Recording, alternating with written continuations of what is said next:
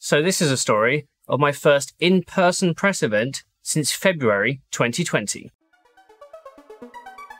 What's your minimum specification? So here we are, going to my first official in-person event since this whole thing started. Didn't realise it'd be this soon, this quick. Gonna see how it goes. I'm dressed to the nines, as per usual for an Antec. It's with Huawei. They're supposedly doing an outside event at a hotel. I want to see how it goes. Feeling a little bit anxious. Tested negative, and apparently everybody else is meant to be tested as well before we go, but that's optional. Kinda didn't really make a lot of sense, but we'll see. I'll report back later.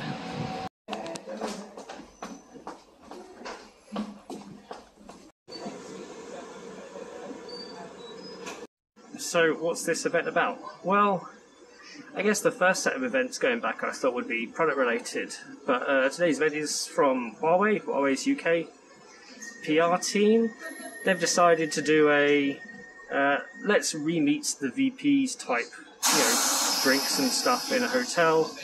Basically getting all the press to re-recognise who's important at Huawei UK. Which is fair enough, it's only a short trip for me. Take a couple of hours of my time, central London. Let's just hope it's not busy, I guess. Didn't say how many people were invited. I expect there's going to be about 20 of us. That seems to be usual for these sorts of things, but we'll see. Some of you might actually be wondering why I wear a suit to these sorts of events. That actually stems back from Anand, when he started at Antec. He was 14, he went to events, and if you're a 14-year-old going to events, nobody takes you seriously. So he started to wear a suit. He was chaperoned by one of his parents, obviously. And it all kind of snowballed from there. Ever since, everybody from Antec has pretty much always worn a suit to press events. We're usually the only ones that actually do wear suits. Sometimes the analysts do, most of the analysts do actually. But pretty much none of the press, and it does make us stand out a bit. Now, I'm not wearing a tie. Those have kind of gone out of vogue lately, unless it's, say, meeting with a Lisa Su or a Pat Gelsinger or somebody of that nature. But yeah, suits are actually comfortable. You get used to wearing them pretty quickly. In Taiwan, it's a bit of a drag where it's 30 degrees heat. But right now in the UK, it's, 18 degrees? And I'm feeling fine. So that's kind of why we wear suits.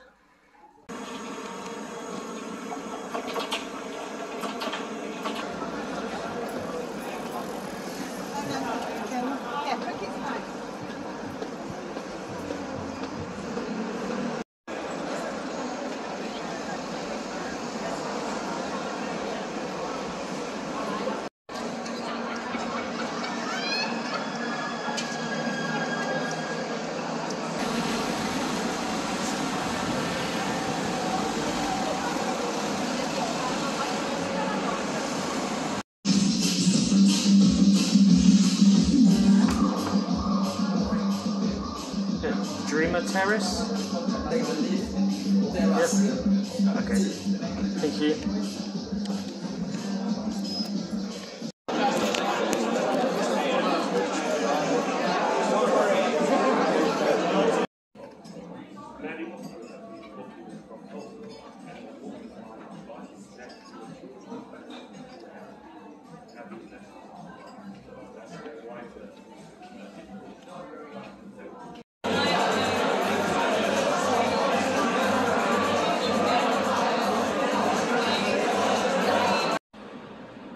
Well, that was pretty much a bust. As you could see, over 70 people there. Way too busy, way too small. The guy presenting, couldn't hear him, PA system screwed up. Too loud music, couldn't hear anyone, didn't know anyone, wasn't introduced to anyone. No person on the door to invite anyone. The simple check was just for the hotel. What can I say? I thought that was going to be a press event and it turned out to be a mixed customer event. Pointless. It kind of half feels stupid for actually coming out and going to it. I mean, what exactly was I going to do? If the people there, if I had known them, but they've all changed, if it was in some way I mean, the music was loud. We're in a time where COVID, and you don't really want people shouting in a bar to each other. And the music was so loud, you couldn't hear anyone unless they were shouting in your face. And even then, it was so dark, the sun had set, and there was just candles. So, can't have events like that. Events like that are stupid. Sorry, but...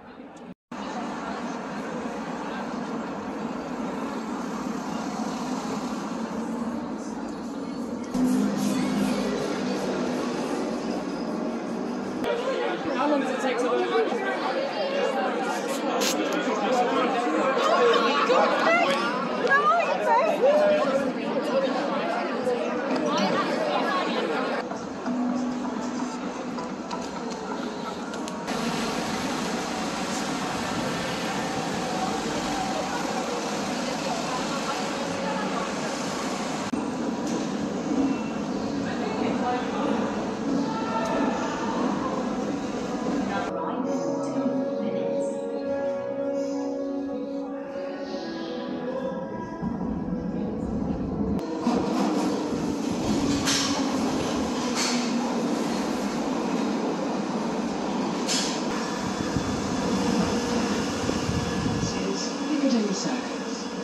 Change here for the Bakerloo line. This is a Piccadilly line service to Hatham Cross. The next station is Green Park.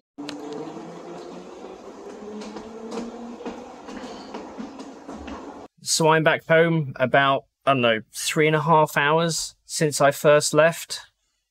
50 minutes on the train there, 50 minutes on the train back. It was a waste of time. So actually, it was a week ago that I was invited to this event, and it was described as, let's just re-meet the VPs, right?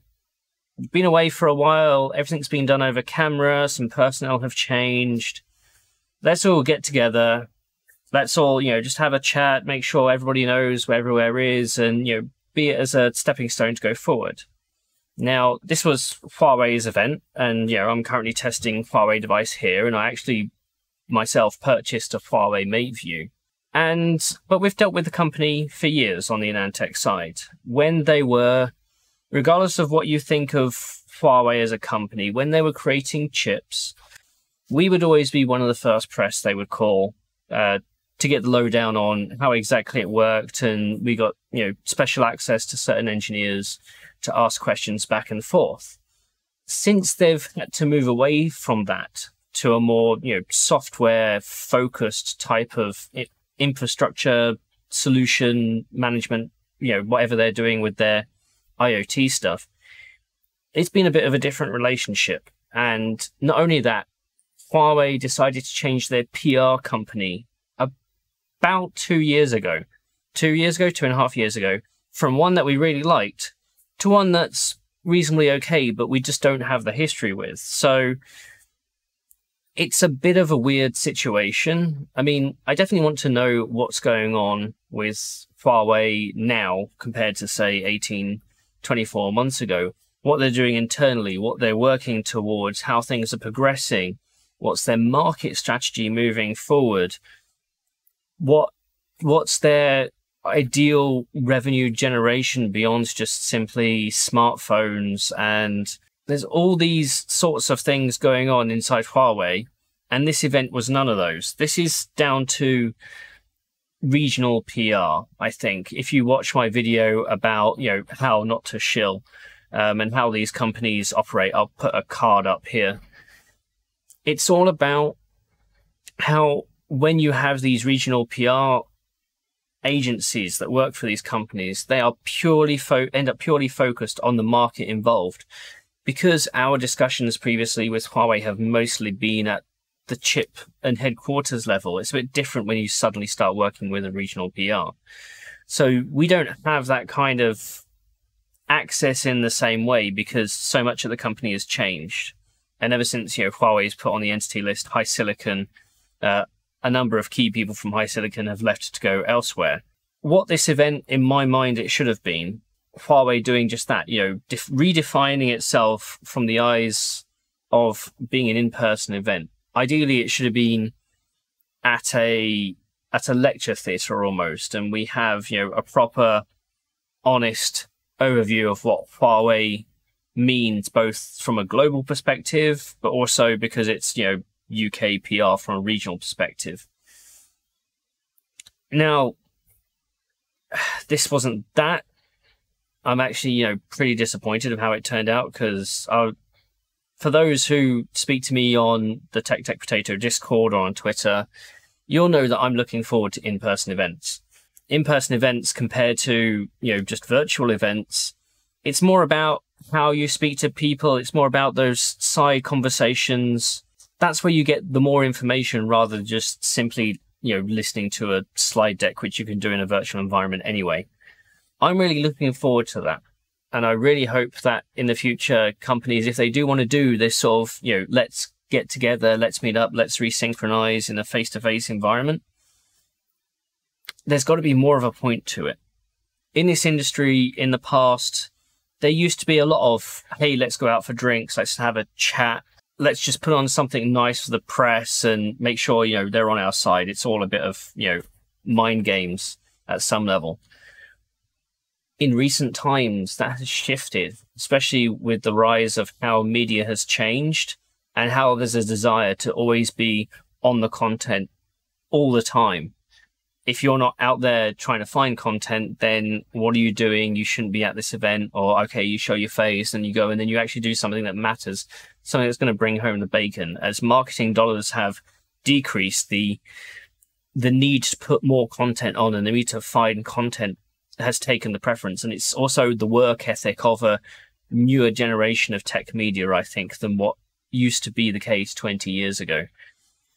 So we need to manage that transition. And yeah, okay, companies like Huawei or, you know, LG or anybody else, happy to have events where you bring in, you know, your major partners, your major customers, you know, your Dells, your HPs, your regional sales reps, and have those sorts of, you know, just drinks, sit down, chat, all casual like. From the press perspective, it's got to be a lot more focused and a lot more targeted in future. And if any companies are watching this video thinking, how should we put on then the next in-person event, reach out to your press partners, reach out to your customers, reach out to your OEM partners, ask them what they want.